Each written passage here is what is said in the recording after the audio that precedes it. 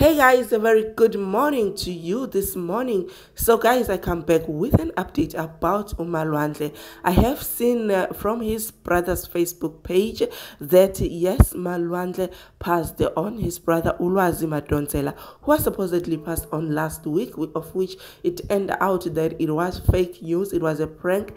He is actually alive. It is unfortunate that Malwandle has actually passed on. Ulwazi has confirmed, and he is kindly asking for any donations. If you have any money to spare, any little money to spare to assist the family, you can kindly send the donations to the number that he posted, his Capital Bank account. I will post it on the screen as well in case you see it and you have a little bit of money that you can spare. You can kindly assist the family. Now what they are saying is that Malwandle was actually sick and in hospital. He was in ICU even. They said he complained about headache. It must have gotten worse to an extent that he went to ICU. Now there are different kinds of headaches. Some headaches are really serious. You need to act immediately and you need to take them seriously, such as meningitis and some other things.